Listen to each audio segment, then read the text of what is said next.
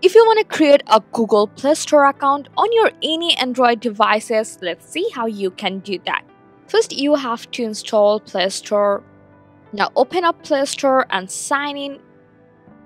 Next, select Create Account from here and choose for My Personal Use.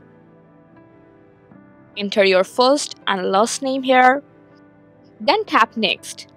After that, enter your date of birth and gender. Go for Next.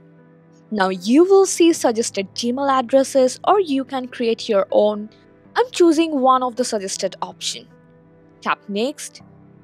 And now you have to create a password and tap Next again. You will have the option to add your phone number for extra security, but I'm skipping this step. Now review your account information and tap Next.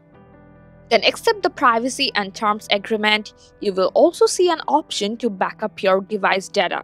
If it's toggled on by default, you can leave it or turn it off. Finally, accept the terms of services and that's it.